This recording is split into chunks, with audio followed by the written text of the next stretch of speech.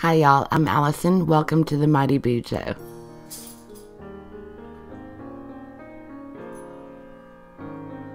So today we're tracking moods with a mood mandala. So I'm gonna show y'all how I started off mine for February. I'm sticking with a limited color palette this month, primarily pink, red, and cream colors.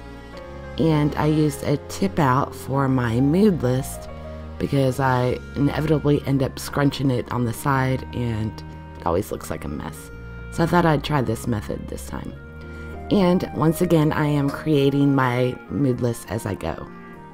That way, if anything out of the ordinary comes up, I can easily work it into my list.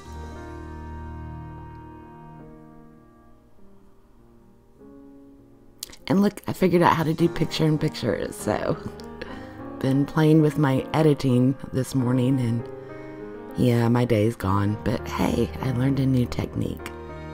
It's all about learning, right?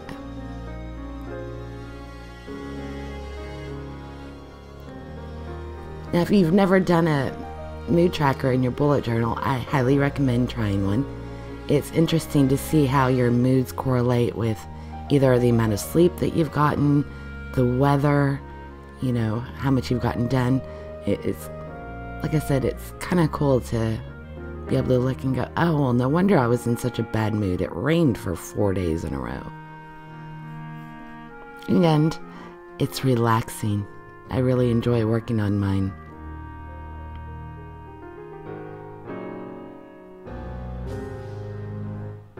Now, if you've never tried the mandala, I highly recommend doing it.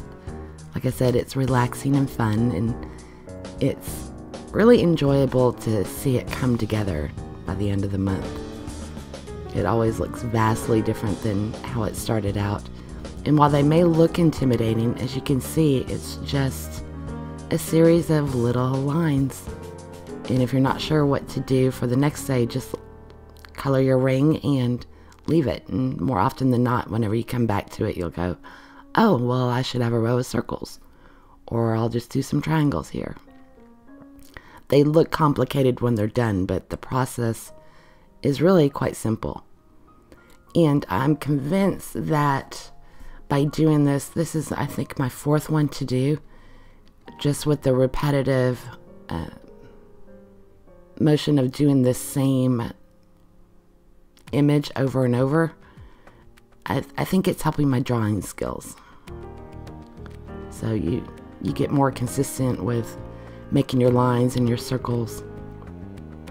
So anyway, if you haven't tried one, I highly recommend it.